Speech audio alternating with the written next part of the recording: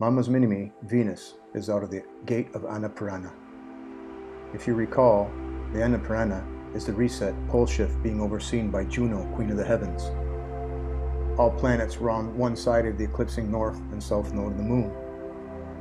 Slowly, they all come out to vibrate us to be ready for the change from the Pisces Age into the Aqua-rius Age, which is the baptismal waters. Mama, Eris, Madonna Isis, etc., whatever you want to call her, her mini-me is Venus, who just came out of the Anna Perenna gate. Note the Eris-Venus glyph similarities. Notice that Venus's glyph is that of the Ankh, which represents our journey of embodiments on the cross.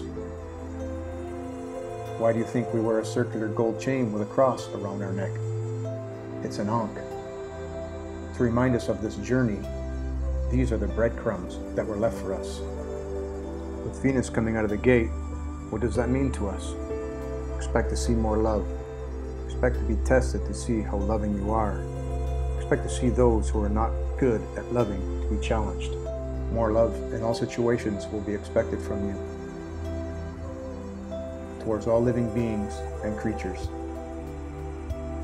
If you've come this far, you're already on the right path. Special thanks to these beautiful people for all their passionate work. Peace and love. Words from within the song Stairway to Heaven. There's still time to change the road you're on.